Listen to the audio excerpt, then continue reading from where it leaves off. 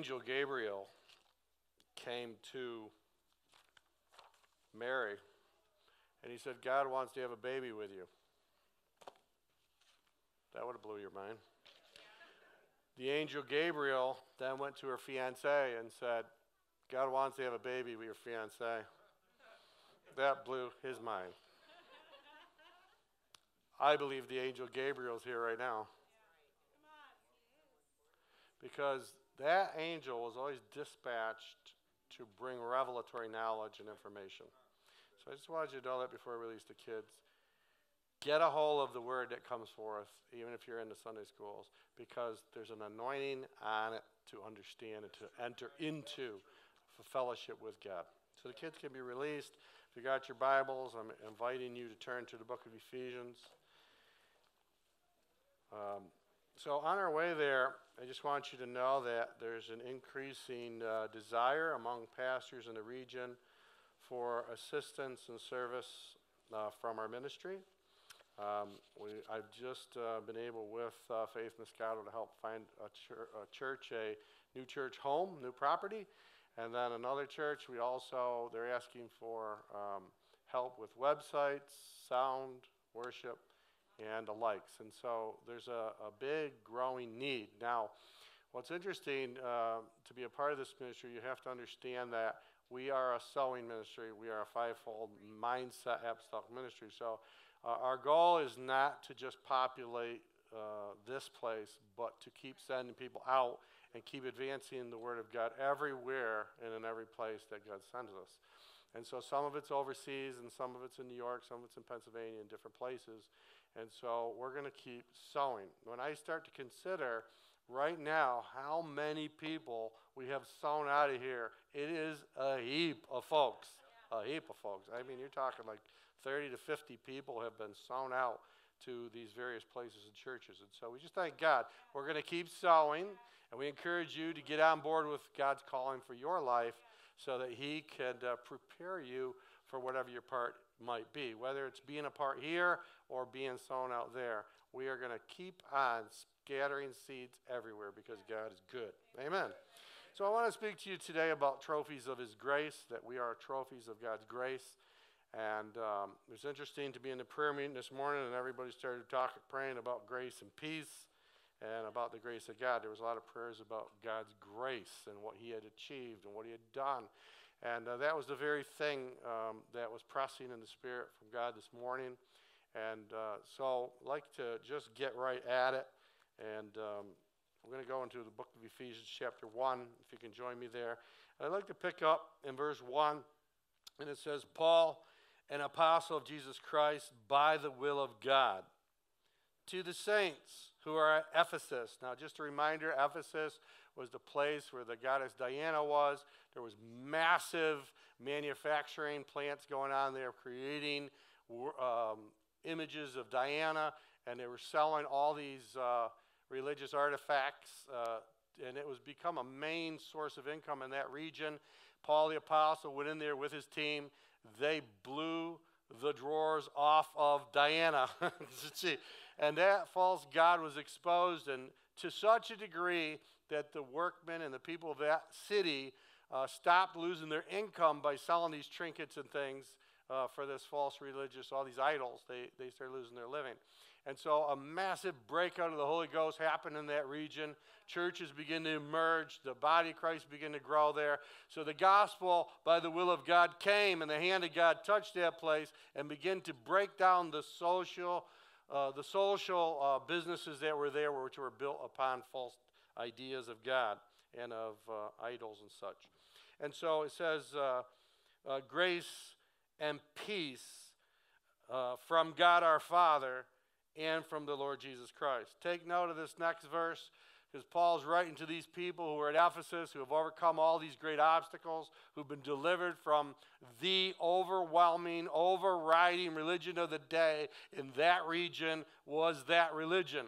And these are the victorious people who'd come out of that religion, who've come into relationship with God. And he says, verse 3, blessed be the God and the Father of our Lord Jesus Christ. Isn't that amazing scripture? Jesus has a God. and it's his Father. Isn't that awesome? We have a God, and he's our Father also. Blessed be the God and the Father of our Lord Jesus Christ, who has blessed us with every spiritual blessing in heavenly places. I gave you this example before. I'd like to give it again. Today, Eve, it's you, so you can stand up. So the blessing literally means when God takes all of what he is and he embraces all of you. I love my daughter. So the blessing, that's what it means, to be embraced of God so that what he has becomes available to you. Thank you. So I want you to know that it says that God has, past tense, blessed us. God embraced the church through Jesus Christ. When God embraced Jesus, he embraced you. When God embraced him, he embraced all of us. What did he embrace us with? All of what he is, he made available to the church. So I want you to know you can be busy going to conferences or prayer meetings and praying for gifts and talents and skills. You can be asking God for anointings and all kinds of things. But I don't find people in the Bible praying those prayers. I find them in the discovery mode of everything that they have been blessed with in Christ. What you're ignorant of will never be used by you. You'll never come into use of it. But when you have the veil pulled back and you begin to see really the intention of God, what his purpose was in Christ, then it inspires you to begin to enter in and lay hold of everything that God has in mind for you. So it then becomes essential that we understand what we've been blessed with. We have not been blessed with cars and houses and jobs. We have not been blessed with all the trinkets of society and things that people think is a blessing. We've been blessed with the superior things, the things of attitude, atmosphere, nature. We've been given the nature of God. We've been given access to his very nature and likeness so that as he is, so are we in this world. And so the revelation becomes the access point to participation. I tell you, Gabriel. You know, that angel, when it comes, I'm telling you, it's a revelatory manifestation that God wants to liberate his people from the religious trinkets of Christianity. We don't want to be hanging around the superficial activity of the kingdom of God. We want to get involved with the very nature of God so that we can be dynamically inspired to achieve his will.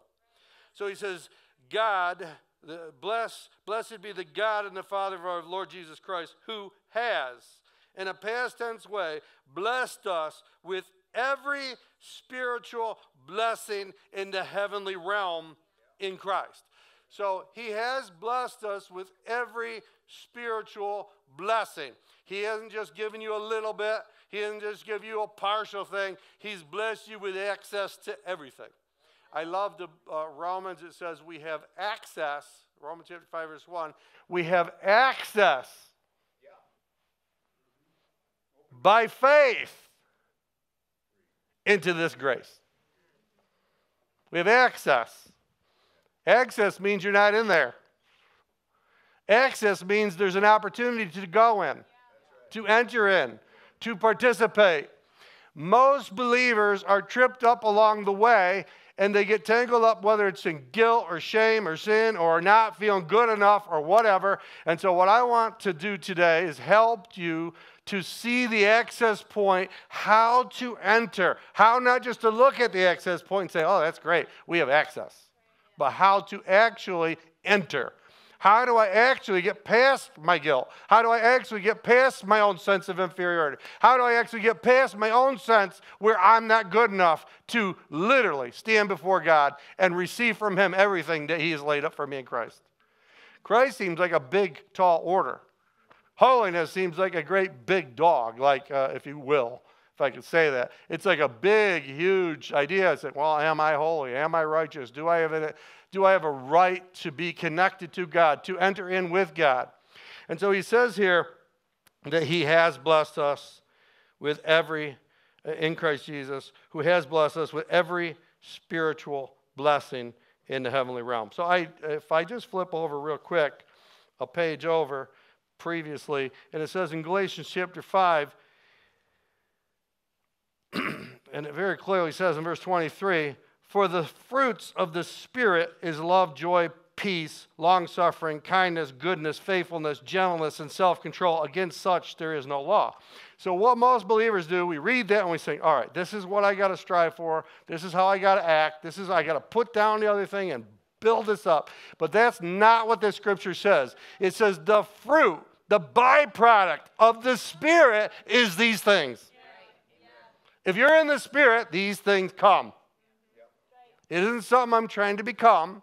It's not something I'm trying to put on.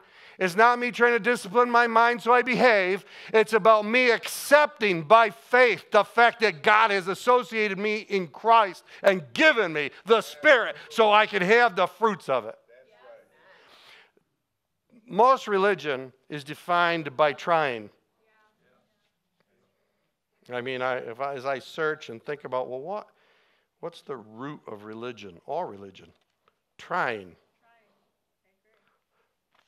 Hope is in religion. Faith is in Christ. All religion hopes through trying that we may gain some merit and some favor with God. I want you to know there is no merit in gaining a favor in the Christian realm. You either are in Christ and are favored, or you're not. People think they're saved because God forgave them their sins. Nobody's saved because God forgave their sins.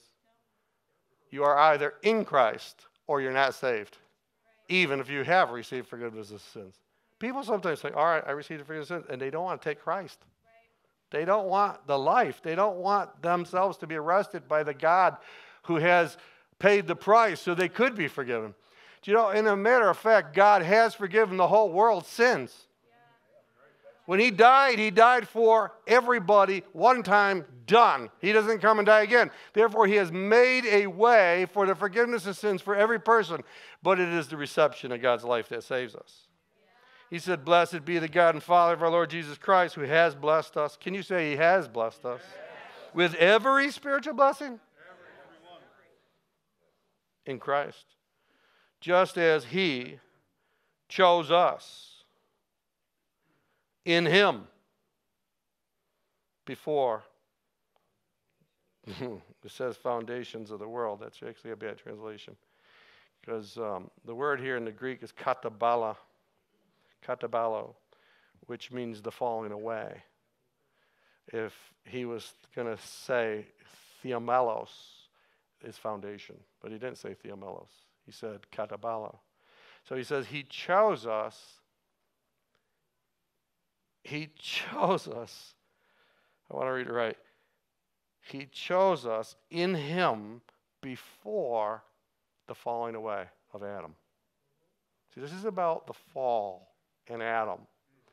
Before Adam fell, God already chose us in him. If you're in him, you're chosen. If you're outside of him, you're called.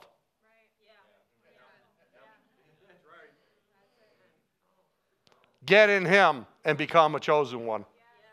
So it's kind of like this. If all my potential for children, I mean, I could have thousands of children, really. The potential's unlimited for a man. And if I said, look, I'm going to give favor to somebody, and this is who I'm going to give favor to, all my kids. Well, then it doesn't matter how many I ever have. Every single one of them is favored. So he's saying, I'm not choosing the neighbors. I'm not choosing different people. I'm choosing all those who are in me. All those who are born from me are the chosen ones. So he calls the whole world to receive Christ so they can become a family member, so that they will be the chosen ones that he can pour this goodness through. This has nothing to do with your works, nothing to do with your effort, nothing to do with your discipline or how much you can memorize Scripture or how much you can pray or how much you can do something. It has everything to do with the access point that is called faith gives me access by faith into this grace. The grace of God is God working and laboring in Christ to redeem you from what you couldn't redeem you from, so that he could call you and then choose you when you come into Christ, not based on anything you've done. Hello. So think about it. Sometimes just try to think about the gospel from God's perspective instead of your perspective. You think, well, am I good enough? And is this okay? Should I enter? Should I believe? Should I have faith? But look, from God's perspective, I've done all of this so you can't mess it up. See, God wants his children to have confidence in him no matter what they face in this life. People who are strong in the faith are people who have ultimate trust and confidence in the one who's done something for them. Okay, so let's read on. He says, just as he chose us in him before the falling away of the world, that we should be holy and without blame before him in love. So some people might preach that we should be, but we're not. No, he chose us in him, holy and blameless. He didn't choose us to work it out so we can become holy and blameless. He put us in Christ, killed us in Christ, and resurrected us from the dead so that we would be holy and blameless because he had paid the price for our sins. He chose us there to be. Can you say, I need to be? I am holy and blameless. Can you say, I'm blameless? Maybe you should tell Gabriel, I'm blameless. Maybe you should tell God, I'm blameless. Maybe you should tell the devil, I'm blameless. Until you have confidence in what God did for you, you have confidence in your own self-works, and therefore you're going to be discouraged. You're going to be challenged. Every day you walk in the presence of a holy God, based on your own works, you're finished. But every day that you walk based on the finished work of Christ, you are exalted together with him as a co-owner of the spirit realm. You've got every blessing as a part of your armament. Hallelujah. So he chose us in him before the falling away of the world. Verse 5. Now a lot of your Bibles say predestined.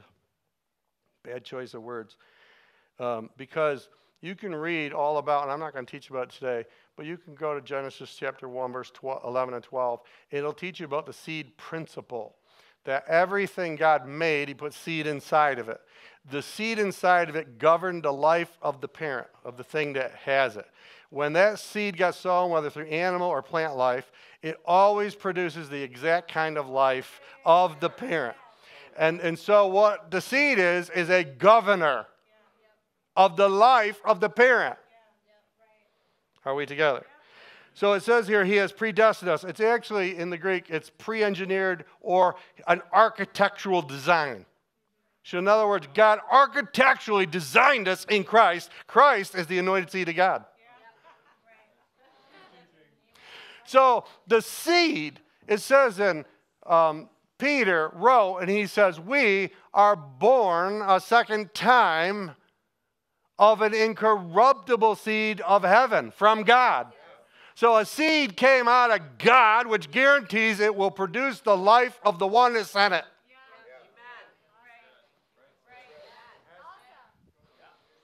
So we think, I'm just going to try to become a son of God. I'm going to work this out. No, you're either born into it or you're not a part of it. The seed guarantees your holiness. The seed guarantees your consecration from the flesh.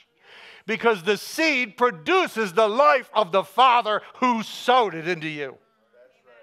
See, he has pre-architecturally designed us or pre-engineered us by the seed principle to be born again from heaven so that God could produce his life in us. Somebody needs to shout hallelujah. So God isn't depending on the conversion of humans. he is depending on the insertion of his life. Somebody, man, if we ever get a hold of this, I tell you, as we get a hold of this, it's going to manifest more and more because we'll stop putting such faith in our own activities and we'll start putting faith in the seed of heaven. Now, I started with a seed a lot of years ago. Wow, you think it's been a lot of years. Well, I don't have a seed there anymore. I got a tree. You understand? The Bible says that we are becoming oaks of righteousness. So Father God's he's the oak planter, seed planter, and we are the trees that have coming up. That's why it says all the trees of your field need to clap their hands. That's about us. It's about mature. So when the trees of the field are clapping their hand, that's about mature believers clapping and applauding your decision. So if you get married to someone and no one's applauding, run. Margie says run. But if you're getting married and the trees of your field are going, oh, that's great. That's the mature believers, not just the seed babies. It's the ones who've been developing for a while. It's 11:11. Praise the Lord. Wow. And so it's like God is causing growth inside of his people, and they are the ones we should be looking at for communication and applaud of what we're doing. So I don't look to weak and baby Christians for applaud. I'm looking for the mature in Christ, those who trust God, those who put this revelation to work, those who access it by faith, not those who are striving for it, those who have it by faith. And I want to know what they have to say about what I'm doing. Because those are the trees of my field. So he has pre-engineered us to the adoption as sons. It's actually appointment as sons by Jesus Christ to himself, according to the good pleasure of his will. So let me get this straight. I was in Adam in seed form. And Adam was perfectly righteous, walking with God. And then Adam decided to disobey the God who made him, and Adam stepped into sin. Therefore, all of us in seed form went with him. So then, all these children are born in that state. And then Jesus shows up. And he takes the whole human race in himself and dies on the cross to pay the price for what Adam did and all the sins of everybody so that I could step back out of sin.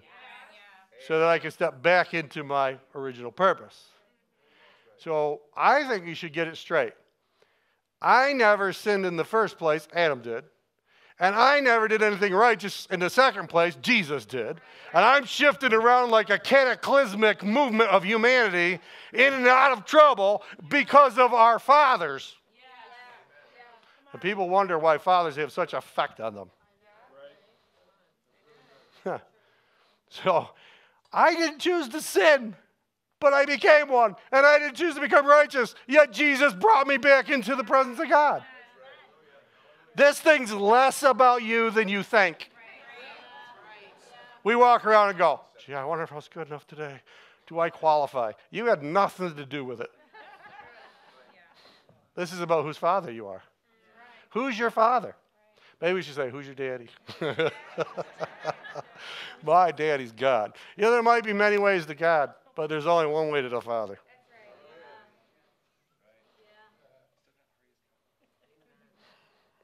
Yeah, come on. Do you know something? If someone in another country doesn't know Jesus Christ and they pray, God hears them. I was talking to someone from Iraq back a couple years ago. And she was 8 years old. She was really sick. And she believed in Allah because that's what she was taught.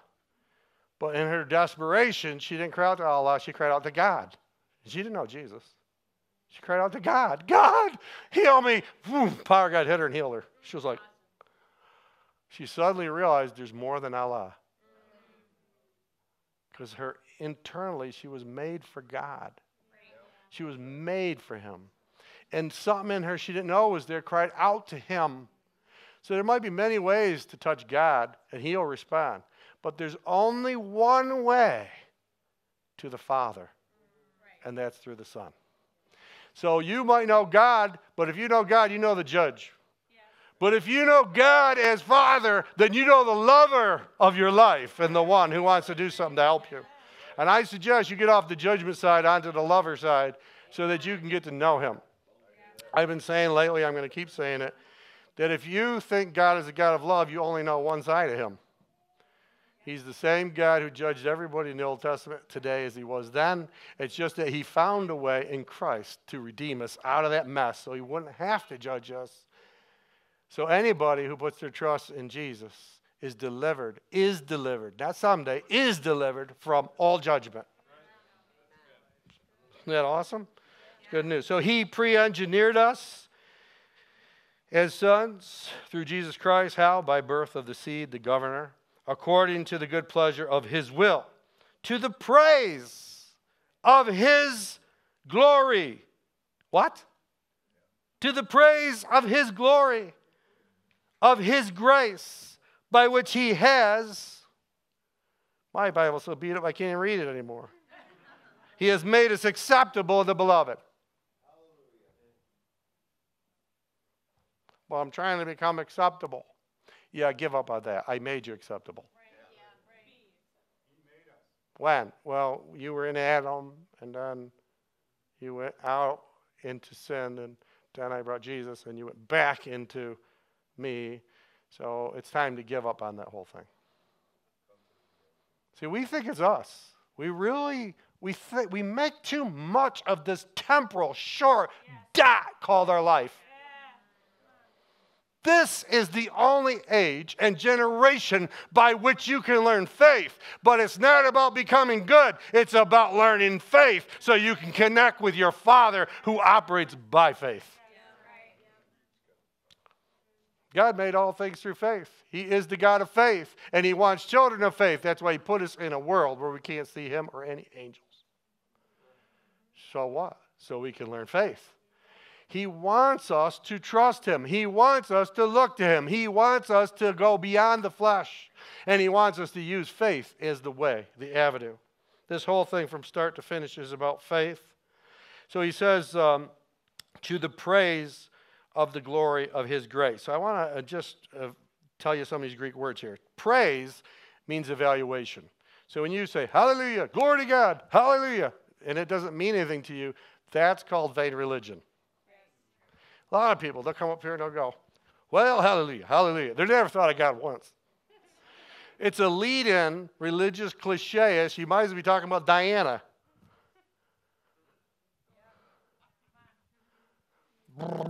I just come up and go, I don't know what to say. But anyway, I want to talk about, and then get to your subject. But don't vainly say things. Know what you're saying. Say it because it's real. Glory means reputation.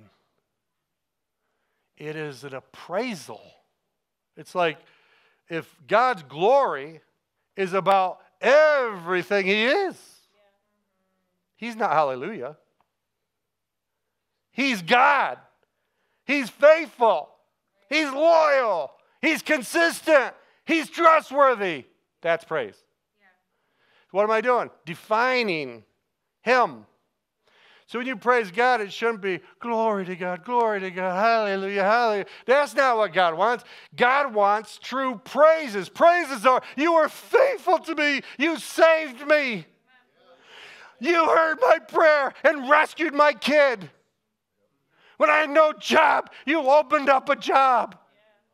Praise has to do with evaluating him on the basis of what he has accomplished in your life. Right? So we need to learn how to praise God. We should praise him for what's real. Praise you, Father, for the buck opening day of deer season. That's real praise. Or maybe Black Friday, it's thank you for the best deal I ever got out of this stuff before. It's not about the stuff, it's about the favor. One time, Margie was believing God for a certain amount of money, which was ridiculously too much. And she was, this is in your favor. Yeah, she says, I serve God. And that's the way she thinks. So she's believing for this ridiculous amount of money. And I remember when she said it, I was like, so I'm learning how to, instead of saying, where are we going to get that? Lord, where are we going to get that? Let's turn to him. So anyway, she's believing in spite of it all. And then somebody asked us to stop over out of town. We stopped there, and they went, here, Margie. He handed it right to her. Take a bunch of money. And she went, and she started crying. Now, if you don't know Margie by now, she's not impressed by money. She goes, I'm not crying because of the money. I'm crying because my Father heard me. And I thought, you know what? It's not houses and cars and monies and breakthroughs. It's about him who provides whatever we need. And she began to praise God. On the way home, she was like, Lord, thank you. She was like, oh, you're amazing. How did you get them to do that? I mean, think about what he had to do to orchestrate that, to make all of that happen.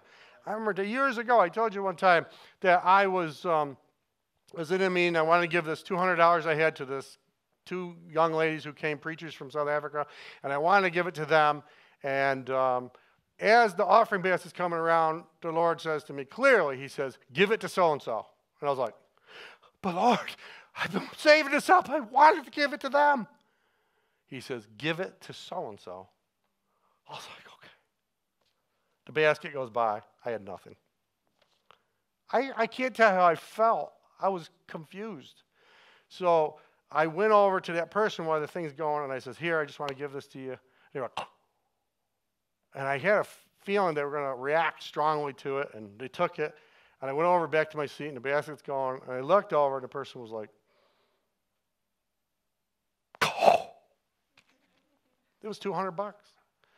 Now, I didn't know until later that that person was sitting there saying, Lord, I want to give these 2 girls something. I've never given a big gift ever in my life. I'd like to give them like $200. And I went, put it right in his hand.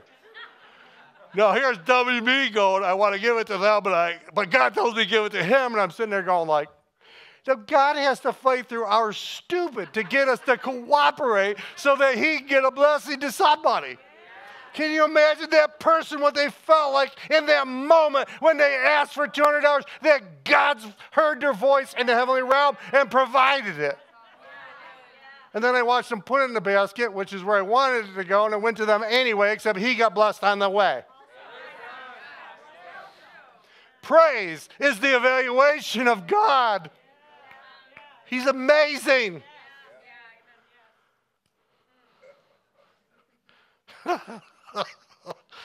I just sometimes am amazed at some of the things that have happened in our lives. He says, therefore, he goes on to say, verse 6, 7, where am I? 4, 5, 6.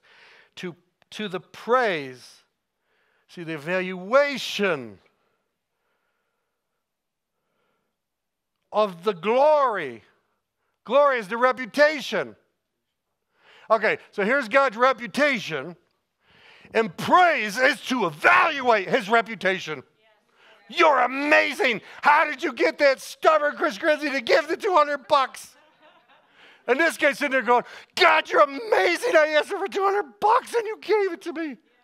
It's not about the money. It's not about Margie getting that money, that ridiculous amount of money. It was about the fact God heard her on high. And when we appraise the glory of God, wow. That is amazing. God gets moved. That's what God's moved. God doesn't want us worshiping him vainly. God wants us to understand him and thus respond. He's not after, yes, God, you're great. No, he wants real. He wants great that he produced in you. He wants you to feel it, to sense it. Now, look, don't misunderstand me. There are times when I feel stupid and dumb and weak and tired, and I just enter and I go, Lord, I just praise you. I feel nothing. And I'm like, I just praise you anyway. You deserve it no matter what. And my feelings are not a part of this. But I enter in, and little by little, all of a sudden, my feelings come home. And then I'm in. Now, I'm not saying to set that aside. But God wants more than vain praise. He wants reality from your heart. Okay? So we're aiming at the reality. So he goes on to say, verse 6, to the praise or the evaluation of his glory, of his grace. How are you saved? By grace. So we're saved by grace. So it's the word charis. It means favor. So that's that is the original language definition, is favor. But that's not what it means. Grace is more than favor.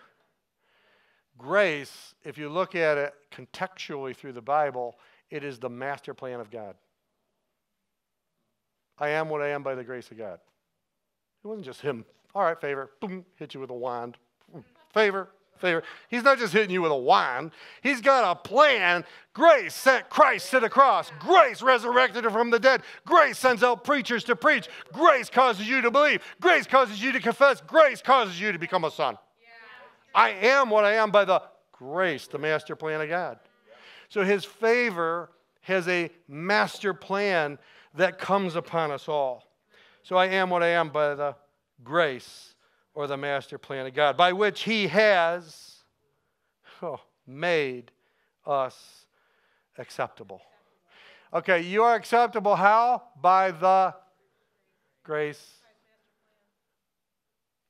You are acceptable by the grace of God. You're acceptable by the master plan. Can you all say master plan? Master plan. Okay, so here's the master plan. We have access by faith into this master plan. Into favor. And that's what God is trying to teach us.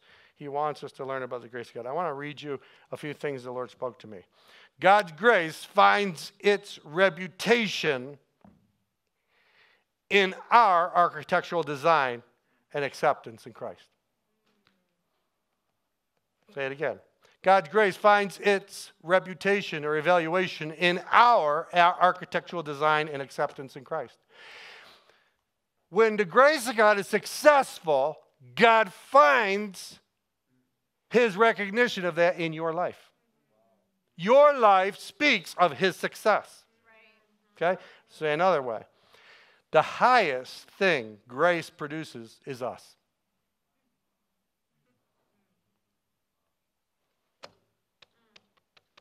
His kind.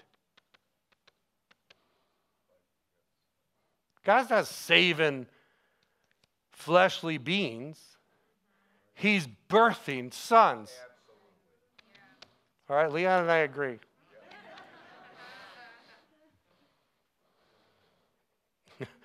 People say, well, in the end, isn't God going to have mercy on sinners? No, he did, and he's only choosing those who are in Christ. Only. Therefore, let's help people get in Christ. There's no other way to God but through Jesus Christ. There is no other way. There isn't a person on an island somewhere who just didn't know, and God's going to go, come on in. No, there's a person on an island somewhere who wants to know, and then God has to cause someone to come there because he doesn't deny anybody. The same way he gets that money into Margie's hand is the same way he gets somebody to that island, because God doesn't leave any soldiers behind. He knows how to touch everybody. Don't blame God for people who are isolated. He sends missionaries into the strangest places. He sent me into the strangest places. I can't even tell you some of the situations I've been in. Walk in, there's machine guns, and people are looking at you like they want to kill you, and I'm like, oh, Jesus, this is not America. And you walk in there, you're like, whoa. So I got a video camera. I'm kind of videoing everybody going across. My brother Bob's with me. And I'm like, I'm going across, and it says on the sign, people doing videos will be arrested. Oh. Here's a guy with a machine gun sitting there looking at me. I'm like, oh boy. Yeah. You know, we don't know their world. We don't know what it's like over there. We don't know. But God somehow motivated a weak, lily-livered American You know, Americans are the least travelers in the world, practically. A lot of other nations, they travel way more than us. You know why? We like the safety of our world. And I don't blame you. But God wants to send people out and does by the thousands. And when I got past those guys and past these other guys, and we drove about 6 hours through things you can't describe, and went past starving people and broken bodies everywhere, and every kind of cultural thing that could scare you, we got past it all and preached the glorious gospel, and people got saved. And then we laid hands on people and prayed over them, and the Holy Ghost fell, and the whole village got filled with the Holy Ghost. All of them praying in tongues. All of them. Was there 150 people in that spot there, all praying in tongues all at once? Then we went to the next place, and the Spirit fell, and a whole bunch of other people got filled with the Holy Ghost. In different nations, in Thailand, in Africa, different places. Why? Because God is able to reach people wherever they are. Because God knows it's not His mercy that's going to save you. His mercy made a way in Christ to get you into Him so He could save you. Yeah. He knows He's got to get you into Christ because there's no salvation in any other. Can you say there's salvation in no other? So the highest thing grace produces is us, His kind. Grace is God's master stroke on restoring and enhancing man's design. He alters us. You know, you were a sinful person, right? Oh, 3 of you. You were a sinful person. I want to tell you, you were because you were an Adam. And so you all involuntarily became sinners. Okay, there you go. I'll help you. So grace is God's master stroke on restoring and enhancing man's design. So we were all sinners, and now we've all become new creations. Whoever's in Christ, if any man is in Christ, can we all say it together? If any man is in Christ, he is a new creation. All things have passed away. All things have become new. Are you what you were? Even if you don't act like it. See, this is our problem. We have this finite little thought. You have a finite little thought. It says, well, I didn't do good enough. Let me tell you what, the days of your flesh don't have what it takes to defeat the grace of God. God's grace and your finite sins. Let's read another one. Our righteousness and freedom can only be truly measured, I want to say it again. Our righteousness and freedom is a true measure of grace. Our righteousness and freedom is a true measure of God's grace. Not when I become better, because I have been made better. I am acceptable in the beloved. Can you say, I am acceptable in the beloved? Try it again. I am. Come on, say, I am. I'm not going to be. I am acceptable in the beloved. See, if you won't say what God says about you, you won't experience what God says you could experience. And I can't even talk that good. Oh, God. He's so good. All right, Ephesians chapter 2. All right? Here it is again, just in case you can't see it. Verse 1, and you he made alive, who were dead in trespasses and sins. Can you say, I was dead in sin? But he made you alive. Then that means you're not dead in sin anymore. In which you once walked according to the course of this world, according to the prince of the power of the air, the spirit that now works in the sons of disobedience. Sons of disobedience. That means the disobedient one planted a seed inside of you of disobedience, and you were manifesting the life of your father, which is disobedience. But then God in heaven planted a different seed in you, which overturned the seed of your previous father and birthed a new life in you to produce the life of God. This is about a hostile takeover. Among whom we all once conducted ourselves in the lusts or desires of the flesh, in fulfilling the desires of the flesh and of the mind, we were, can you say past tense, were, by nature, children of wrath, just as the others. But God, can you say, but God? You see, this is where our praise comes from. I was that way, but now thank God what you've done. It's amazing. I'm not becoming, I'm not evolving. I am a product of His work. Okay, so he says, I am. Right, so he says, but God who is rich in mercy, because of His great love by which He loved us, even when we were dead in trespasses and sins, made us alive together with Christ. For by grace you have been saved. What's grace? God put me in Christ before I even knew I was a sinner. So think about it. I'm in Adam, I'm righteous. I'm in Adam, I'm a sinner. And then God puts me in Christ and makes me righteous again. All the while, I know nothing about it. Then I'm born and I'm in sin because I won't receive the blessing that God did through Christ. So God sends preachers. They preach, and all of a sudden, boom, your heart opens up to something you never knew existed, and you're in. And you become a son of the Most High God. Can I just say to you, just as nice and polite as I can, you're not going to be a part of God's kingdom. If you think you're going to heaven, or however you look at it, you're not going to be a part of it unless you give your life to God. And unless you receive His life in you. There's no other way. It's impossible. There's no other way. I don't have to hang you over hell. I just have to tell you, there will be no future with God.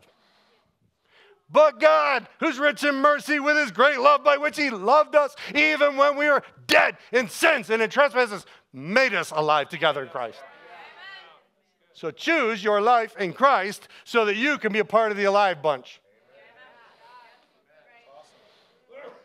That's up here. Okay, we have access to that. Can you say, I have access to that?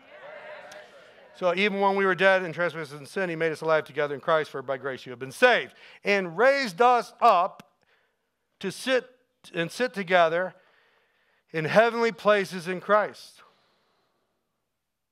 He raised us up to sit there. In other words, where Christ is seated, I'm seated there with Him. Why? Because I've been raised up together with Him. Now I'm seated in heavenly places. Isn't that awesome? That in the age to come, He might show the exceeding riches of His grace in His kindness towards us in Christ Jesus. For by grace you have been saved through faith, and that is not of yourselves, it's a gift of God. Okay, thank you, Lord, for this gift. Now I'm going to go try to earn it. This is what people are doing. All right, with as much humility as I can muster up about this. Not the majority, the vast majority of the Christian world is trying to earn their salvation. The vast majority. Vast. Not even close. Way up there. Right at the top. You can always tell. Just ask someone who's a Christian. Are you righteous? They go, well, no, there's none righteous but Him. Well, then you're out.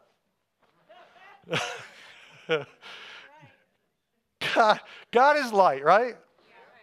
And in Him is no darkness at all. And if you're darkness and you come into His presence, fried. The Bible says they will be cast into outer darkness. Why? Light propels away darkness. Don't be propelled away from Him into damnation. So when we exit this world, we're supposed to wake up in His light. Now, if you're dying and you fall into a coma or something and you're in the death throes and you see a light, come back quick and come to faith, because if you're seeing light, you're not in it, and that's trouble. If you see light at the end of a tunnel, that's bad. That's bad. That's bad. No. When you leave here, I am light. I am in the beloved. I am acceptable. I am righteous. I am in him, by him, for his grace, for his glory. And I will emerge with confidence in his light. Because I've been born of him. I am what he is. He is what I am. I'm not afraid of him because I am him. In the right sense. He's God, I'm not God. But I am what he is. He's the father of my kind. We are the children of God. Quick. Don't slow me down. Stop it.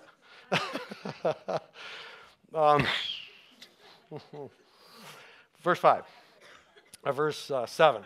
That in the ages to come you might show the exceeding, you ought to say that word.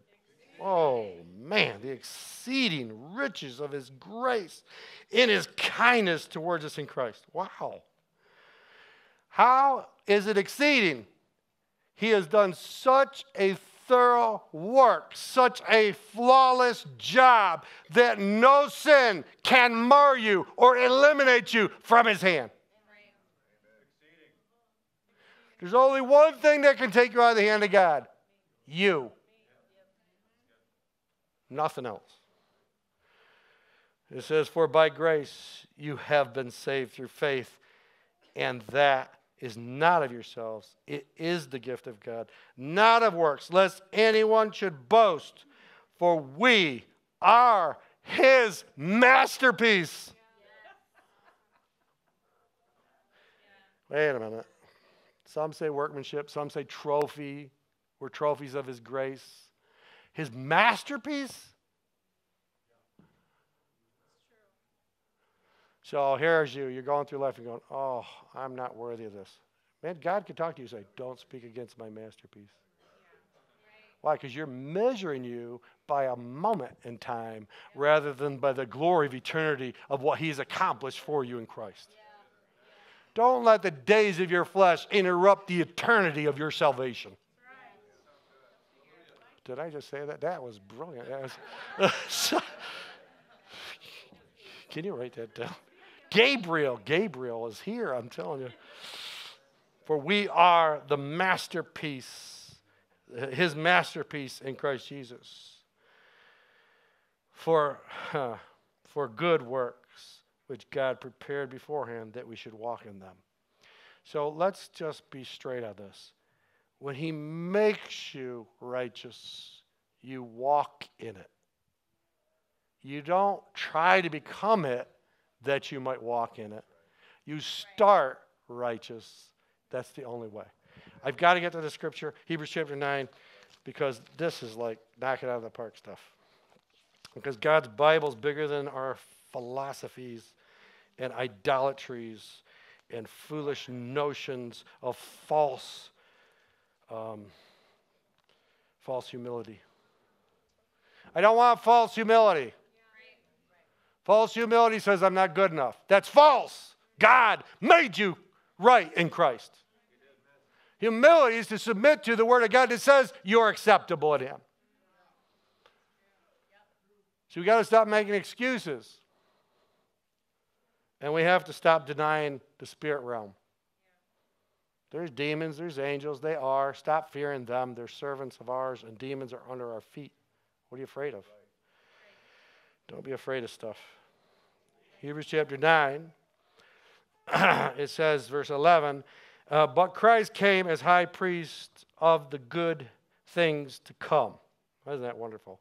With a greater and more perfect tabernacle, not made with hands, that is not of this creation. Not with the blood of bulls and calves, but with his own blood he entered the most holy place once for everybody, having obtained eternal redemption. For if the blood of bulls and goats and ashes of the heifer, sprinkling of the unclean, sanctifies to the purifying of the flesh, how much more shall the blood of Christ, who through the eternal Spirit offered himself without spot to God, purge your dead conscience from works.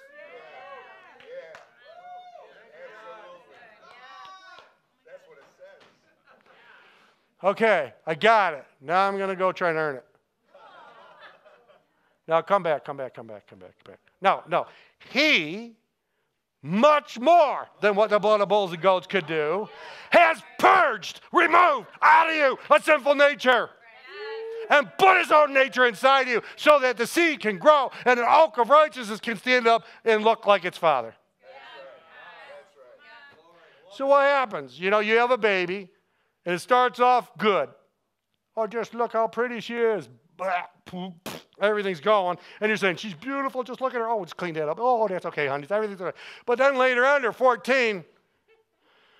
You worthless kid. What are you thinking? Stop doing that. And people start talking trash to their kid. They speak to them based on their works instead of based on their lineage. All right, if you're going to judge your 14-year-old that way, then you got to judge your baby. You bad baby, you pooped again. Stop smiling at me. This isn't funny. It's funny how at a certain class we go into judgment. But at this class, there's no judgment. Your kid will respond to the way you treat them. If you treat the church like sinners, they will act like it. But if you say, stop doing that, that's not who you are. You're the glory of Christ, and you've been made acceptable to God. Rise up, Son of the Most High God. We call people to a higher vision of their lives. We don't put them down because they got off track.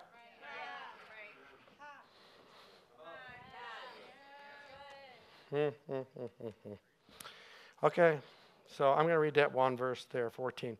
How much more shall the blood of Christ, who through the eternal Spirit offered himself without spot to God, purge your conscience from dead works to serve the living God. Wow, that's amazing. Verse 23, it says, therefore, it was necessary that the copy of the things of the heavens should be purified with the heavenly things themselves, but with better sacrifices than these. So when Moses made the tabernacle, that was a copy.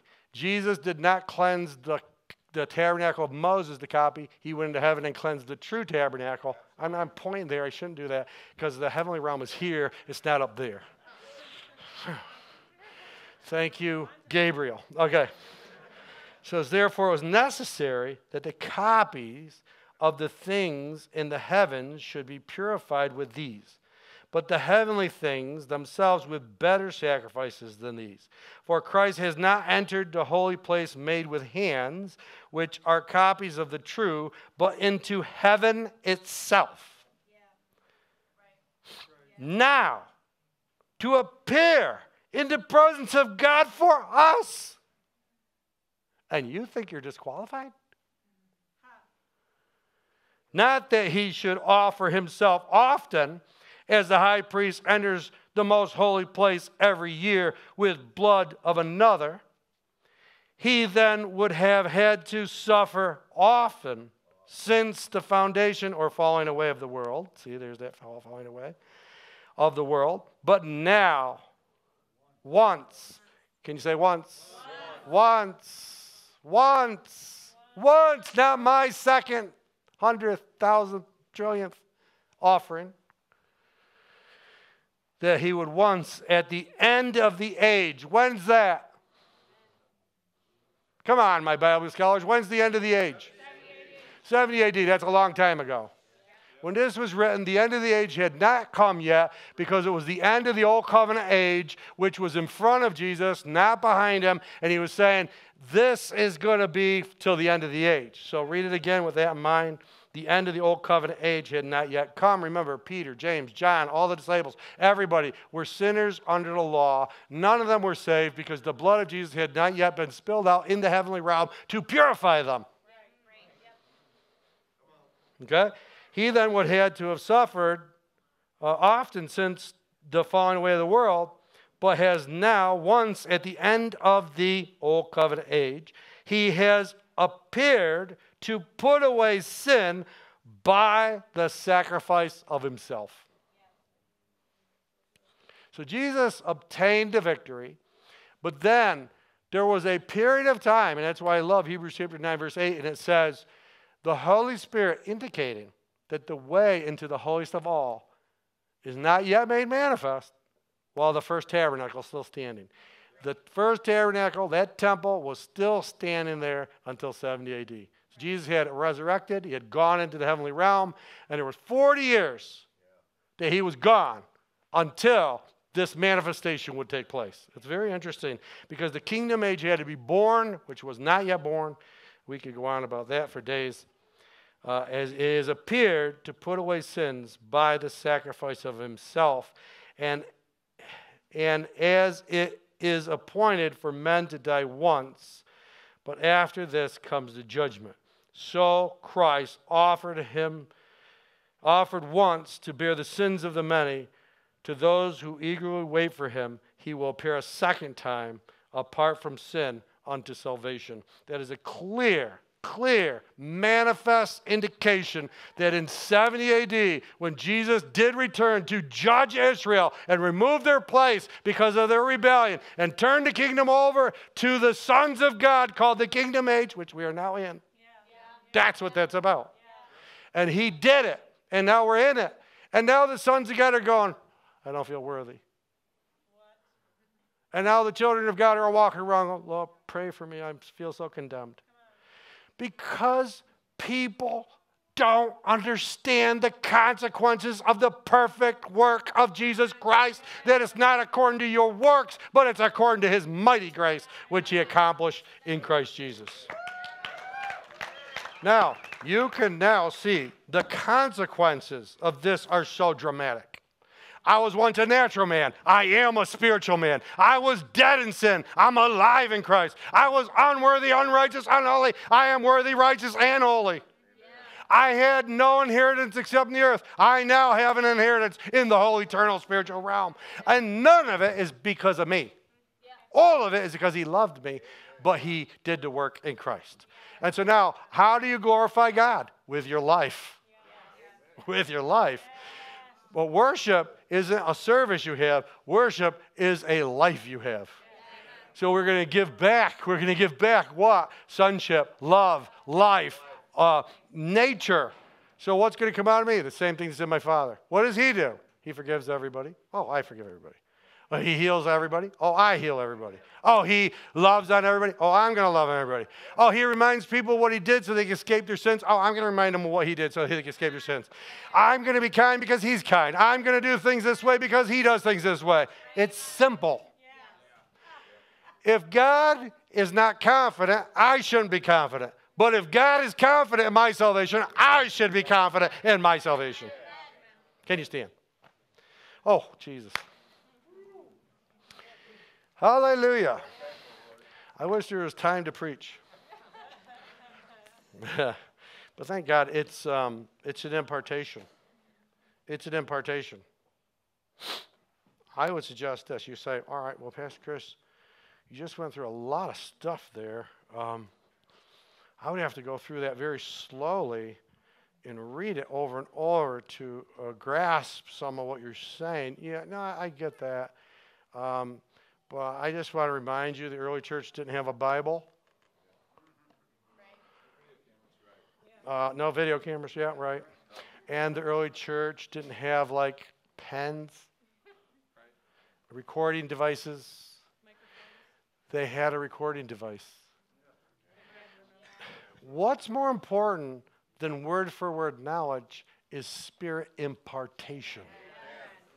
That's what is most important, spirit impartation. Now, if your sensors are up, you can sense the spirit by which I spoke today. And you can see the unfolding large pictorial view. It's like a panoramic view of the kingdom of God, of what happened for us. You can see that. And that is yours. It doesn't go away when you walk out the door. It's with you. It's an impartation. And Gabriel's here to help you. Or the other angels. we are surrounded by so great a cloud of witnesses, right? Okay, so we are surrounded. We're not talking about heaven. We're talking about heaven right here around us. We are surrounded by so great a cloud of witnesses. You have come. You're not going to come. You have come to Mount Zion. If you're waiting for Zion to come out of the sky and manifest, stop waiting. Jesus said, my kingdom is not one with observation, with optical vision. You're never going to see it come down out of the sky. He said it's not going to happen. My kingdom is of the heart. And he said,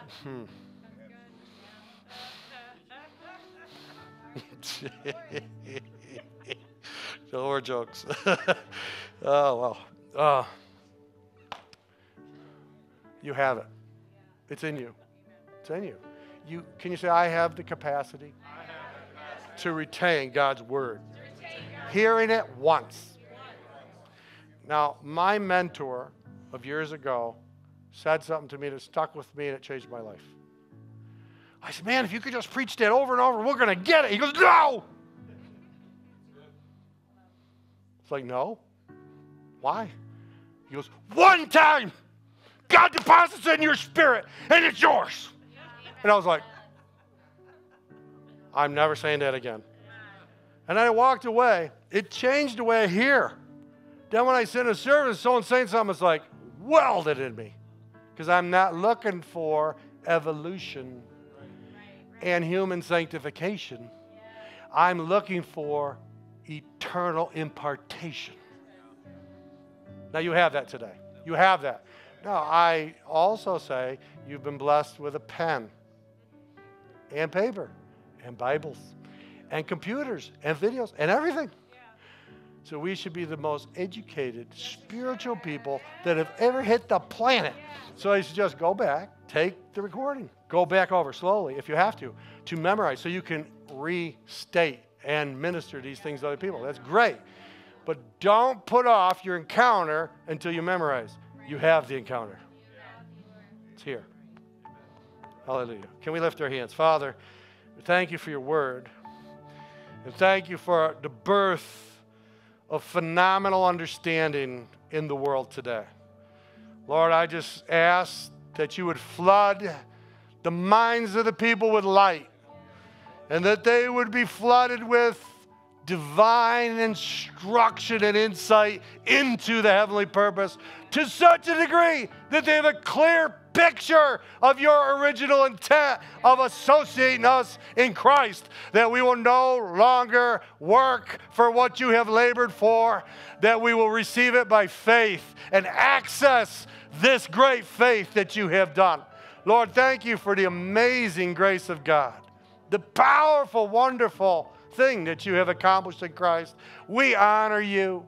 We honor you. Thank you for doing it, and thank you for announcing it to us, and thank you for helping us to walk in it. Now, Father, help us disciple the nations. Help us disciple many so that many can experience the goodness of God. Father, we want people's conscience free from guilt. We want their lives forever touched by the grace of God. Thank you. Thank you.